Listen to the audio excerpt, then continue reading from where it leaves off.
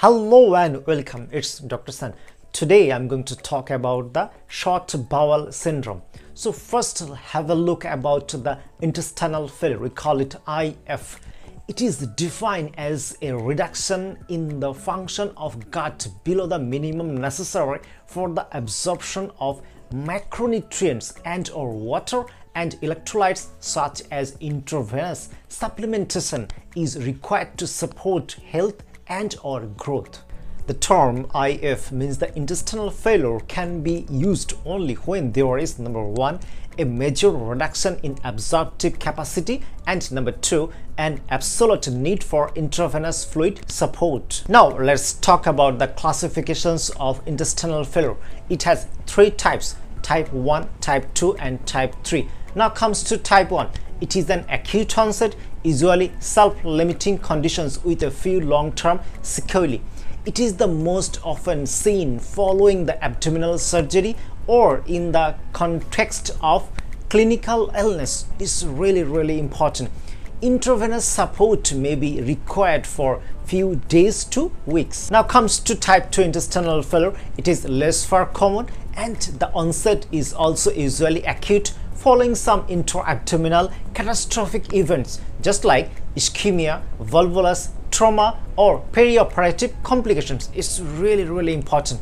It requires multidisciplinary input just like nursing, diabetic, medical, biochemical, surgical, radiological and also microbiological support, and this support may be necessary for weeks to months. Now comes to type 3 intestinal failure. It is a chronic condition in which patients are metabolically stable but intravenous support is required over the months to years. It may or may not be reversible. It's really important to understand about this type 1, type 2 and type 3 consequences. Now the majority of the intestinal failure is caused by short bowel syndrome. Now the causes of short bowel syndrome are the mesenteric ischemia, post-operative complications, Crohn's disease, trauma, neoplasia and radiation enteritis. Now let's talk about the pathophysiology of short bowel syndrome. It usually develops when there is less than 2 meters of small intestine left to absorb sufficient nutrients. It's really important.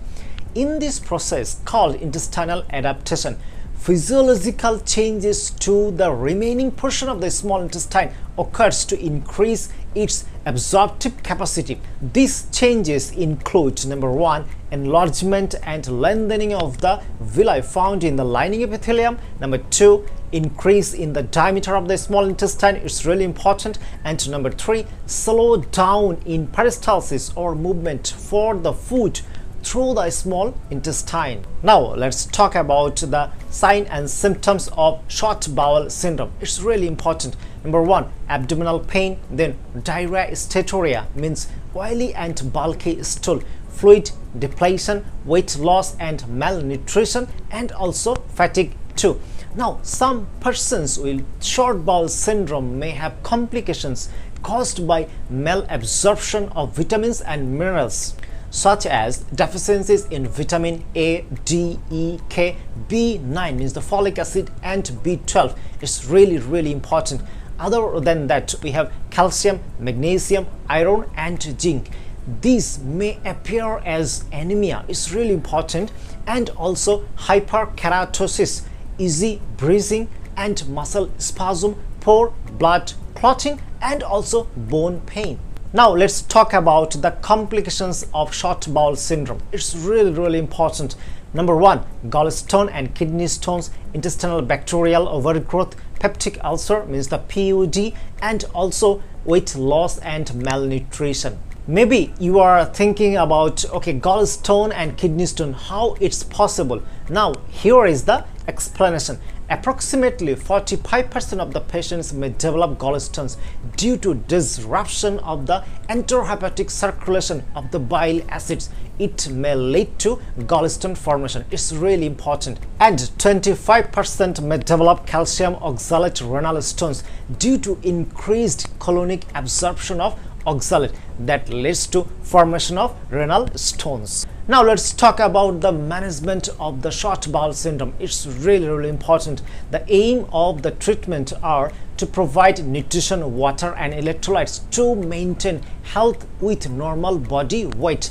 Number 2, utilize the central or oral routes as much as possible. It's really important. Number 3, minimize the burden of complications. You need to control all the complications. It's really important. Number 4, allow a good quality of life. So the bottom line is the proper medical management is really important and necessary for the patients of short bowel syndrome. That's all for today. Thanks for staying with us and have a great day.